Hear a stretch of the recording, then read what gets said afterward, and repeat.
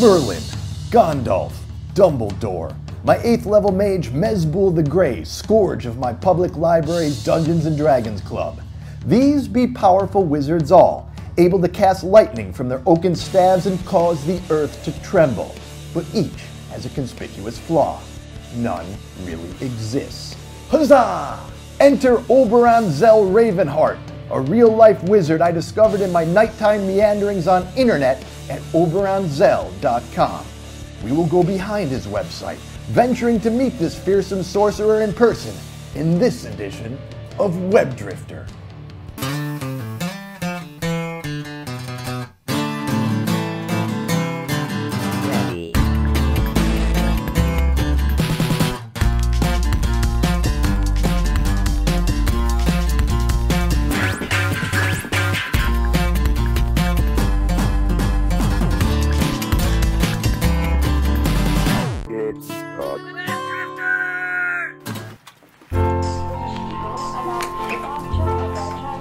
Hi. Hello, Will. I'm Martin. Hi, Martin. Pleasure to meet you. This is where we hang out, and you know, we got our dragons and stuff in here. Yeah, wow, you sure do. And you know, watch movies and visit and hang out. What kind of movies do wizards usually watch? Well, there's lots of magical movies. We tend to prefer fantasy and science fiction. I mean, things like Lord of the Rings, you know, and Narnia, and Aragon, and oh, there's countless ones. Harry Potter. Of course, you gotta love that. You know, I have to say though, I notice even for a powerful wizard, even you can't figure out a way to not have 4 or 5 remotes. Oh, it's very annoying, but actually we've just managed to get everything programmed into this one, so now from now on out this should work for everything. And was some sort of a spell that you learned from the ancients, or? No, that was somebody else who was more of a tech wizard than me coming in and doing the grimoire of the instruction manual. Right. So tell me a little bit about all these dragons and other stuffed creatures that you have in here. Well, you know, magical creatures are really part of the wizardry universe, and dragons and unicorns and many other creatures. In fact, for a number of years, what we did was we raised unicorns, so that was a huge Get out of here. Our life. No, absolutely true. What do you mean you raised unicorns? Well, Morning Glory and I discovered the secret. That's like of the saying unicorn. that I raised wyverns. Yeah, I know. It's like that. It's been like that. It was the most amazing part of our life. Like you raise unicorns like in a fantasy Dungeons and Dragons sense, no, or like? No, in reality. How do you do that? Unicorns don't exist. Well, they did after we discovered the secret. We didn't What was the think so secret? either. A lot of blotter acid? No.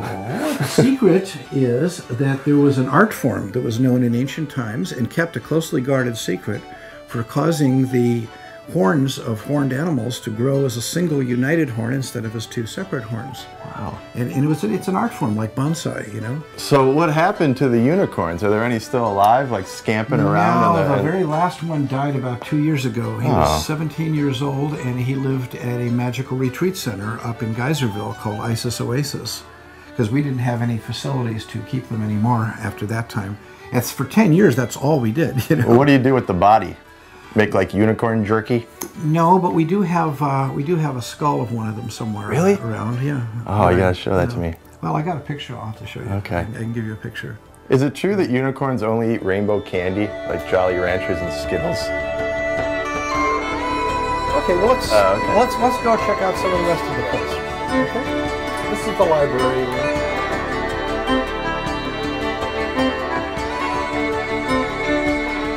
Do you believe in God? I believe in lots of gods, you know. Yeah? Why should any of them be left out? Which is your favorite?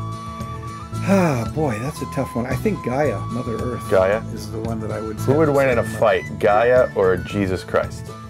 Well, Gaia is the whole living planet. I think she's a lot bigger, you know, and I don't think either of them would be fighting. Someone's going to hell. So you're a gray wizard, right? That's right, I am. Do you know any black wizards? Yes, I do. You mean like black, racial black, or? Oh yeah, both. I mean, racially black, yes, of course. Wizardry is universal. I've had students who are like Muslim and say, well, can you be a Muslim and still be a wizard? And I say, well, alchemists, the original alchemy all came from Arabia. You know, people say, well, can you be Jewish and be a wizard? I said, Solomon is regarded as one of the greatest wizards of all time. Sure, that's a good idea to be teaching the Muslims wizardry. What we need is Because it's the one job thing of to the bring, wizard is like, to you know, be- a match and make a shoe bomb on a plane. It's another thing to be able to, like, cast a fireball on a plane. Well, this is really neat, but I want to see the rest of the house. All right, well for that, I'll introduce you to Morning Glory, my beloved wife here, so she can take you on the rest of the tour. Morning Glory! I'm really glad to finally see you. I've heard all about you. Well, most people have. I'm very famous, especially online. I don't know if you've been following my career and my message board postings and all my fan clubs and reading my blog and so on and so forth. But yes, I am quite a big shot. So let's go join the rest of the house. Come along and I'll introduce you to the lair of the witch and the wizard. This is the fairy glen. This is, there are lots and lots and lots of little fairies. Smoke a lot of grass? I did my share of the good stuff. You ever smoke DMT? Yes. That's the fairies. Yeah, that's when you see the fairies, am I right? And they talk to you. Yes, yes they do. They do. The elves and the fairies. They certainly do. Help me.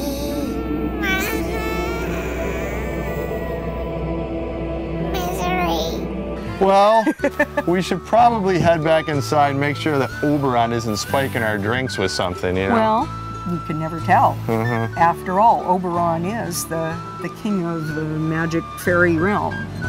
That's who he got named after. Precisely what I'm worried about, sister. So here we are in your study. Right. And I see that you study primarily Star Trek, Star Wars. Well, pretty much everything. I mean, this whole shelf is dinosaurs, you know, and the shelf above that is magical stuff and Terry Pratchett, and astronomy and cosmology is down here, and really there's not a lot of fields that I don't study, you know. So, Oberon, you are a great and powerful wizard. So what I'd like to do is test your wizard prowess by giving you 3 situations, and I'd like to know how you would react in those situations. All right. Let's say you go to the bank, and a masked gunman storms into the bank and says, "Everybody down!" What do you do? Well, I would probably not go down. I would probably affix him with a stare and stop him in his tracks with the whole presence, and then use the voice. Jeez. You know? They ought to send you over to Iraq. I don't want to be over in Iraq. No, I but do they not could want to use be that there. kind of I power. think those people are all crazy. All right, here's another situation. You're out on a hike and you lose the trail. Night is falling. There's a storm coming. Hypothermia is a very real possibility. What do you do?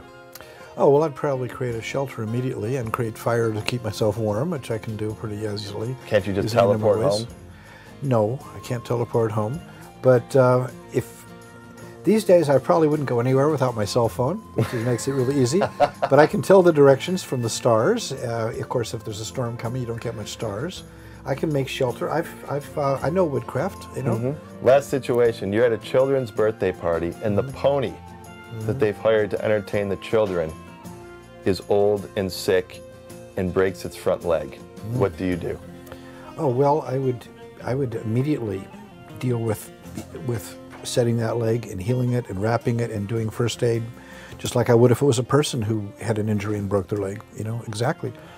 And I would get everybody else involved in working to help provide a healing energy and to calm the horse down, and you know, and sing and chant and stroke and do all the stuff that can create a nice healing field of energy for it.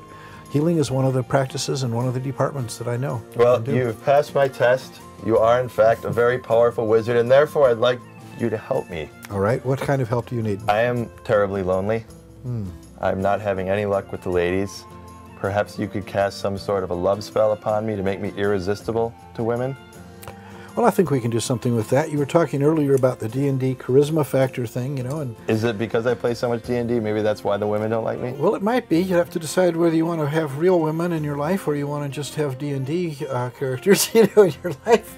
You know, sometimes you need to move out of your mother's basement and get a life, you know. So there's that part of it, you know. So says the wizard. Right. That's right. I have a life, you know. It's a pretty good one. So All we'll see right. what we can do for you. All right, bucko, teach me. All right. Teach me. We'll do that. Okay, let's go in the other room then. All right.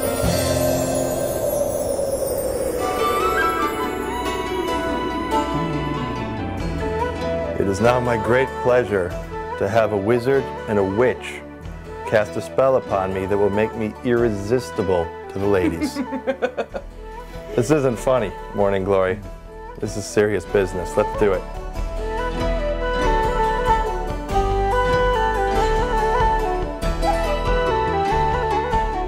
give you this juicy, loving cup. Drink it down. Drink it down. The potion, the sweetness. Did you guys wash those wands in the dishwasher with Cascade before? Absolutely. The whole thing? Yes. Yep. This is like cooking wine, dude. It's potion. It's marsala. This is what you cook like chicken in. This is not drinking wine. Drink it then. There you go. Oh, See, man. now you used your will to overcome. It's gonna make me leave a potion in your bathroom. That's what it's gonna do.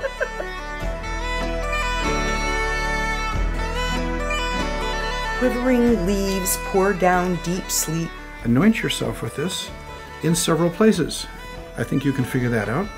Well, you don't want to put it on your dick, because that might hurt. It's got little glitter bits in it.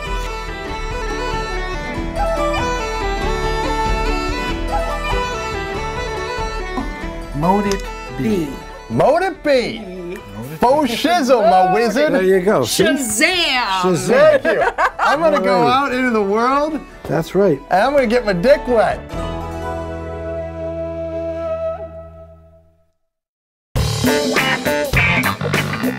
Well, my dancing around in a slummy bar wearing a wizard hat did get me attention from the ladies, but sadly, they were all batshit crazy and somewhat dangerous. One of them even had an open sore on her mouth that was irritated by my glitter potion. And maybe that's the lesson. Act crazy and you'll attract crazy. But be yourself and one day you'll find someone perfect for you. The real you. Just like Oberon and Morning Glory have. Think they needed a love spell to know they were meant for each other? No way. And one of these days, I'll find someone too. Somewhere out there on that twisty, turny, web drifting road. Hey web drifters, if you like this show, you'll love Geek Entertainment TV, starring Irina Slutsky. Take a look. Warning, here are a few good reasons why geeks should never leave the house.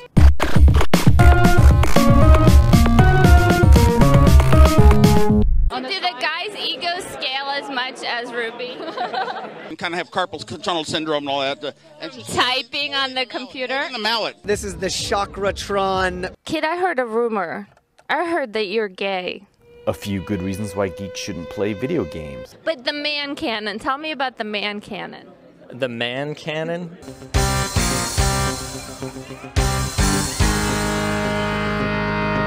Did you make this button?